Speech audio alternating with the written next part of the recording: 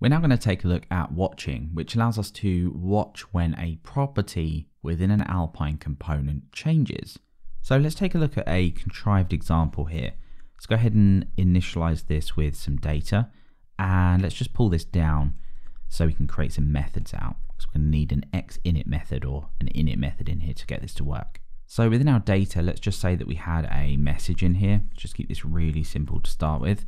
And then let's go and create out an init method, which, as we've seen through the rest of the series, will run when this component initializes. So let's just add some content in there just to see this working. So if we come over, give that a refresh, sure enough, we get ABC logged out.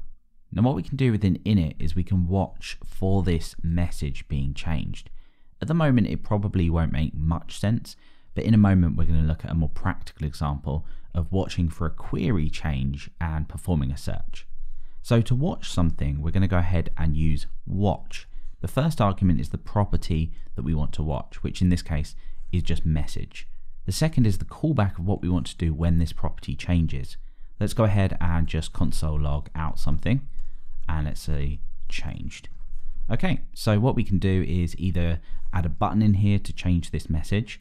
So let's just say change message, and let's add an on-click handler, and let's just set the message to something else like so. Okay, so let's get rid of the watcher for now just to see that message change, and we could probably go ahead and do with outputting that just in here with X text. There we go, and let's have a look. There we go, that changes. Let's bring that watcher back and let's see what happens. There we go, so we get changed. Now when we do call this callback, this actually gives us the value of the item that's been changed. So we could say changed and also log out the value as well. Let's go ahead and do that, and you can see changed, and that's to something else. So if you needed that value, you could go ahead and grab it from there as well. Now that's the basics of watching, but let's look at an example of where we might want to practically use watching. Of course, it could be used for absolutely anything, but we're going to do this in the context of a search. In the next episode, we're actually going to bring this together and do a full search on some kind of API. So let's go ahead and output our X data here, and inside of here we're going to have a query which we can update via an input, and we can use X model for this. So let's hook that up to the query, and in here we might have some kind of perform search method. So let's go ahead and collect up some results. And for now, we're not actually hitting an API, so I'm just going to manually set these results to a couple of things in an array: apple, banana, and grapes. That will do. Okay, so when we go ahead and start typing, that is when we want to perform the search. We want this to be like an instant search. So let's go ahead and just really roughly output the results. We're not actually going to iterate through them. So let's say results, and let's go over and give that a refresh. So when I start typing in here, I want the search to perform instantly. Our first instinct might be to say X on key down or key up, and then go ahead and perform the search. Let's actually use key up here. So let's go over and give this a refresh.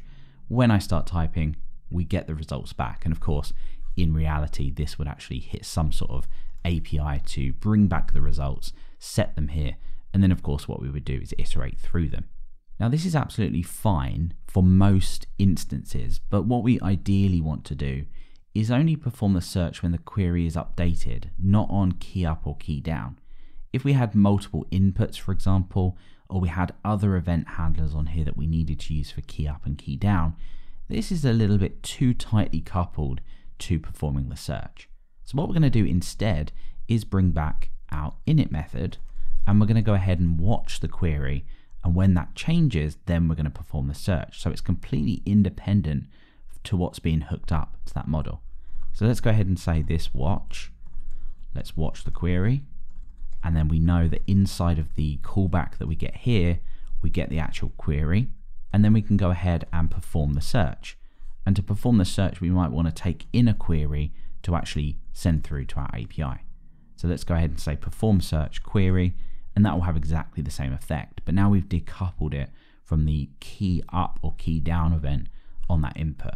If we go over and start to search again, you can see it works in exactly the same way. Let's head over to the next episode and look at a practical example of actually creating a real drop-down search, which allows us to perform a search based on a public API.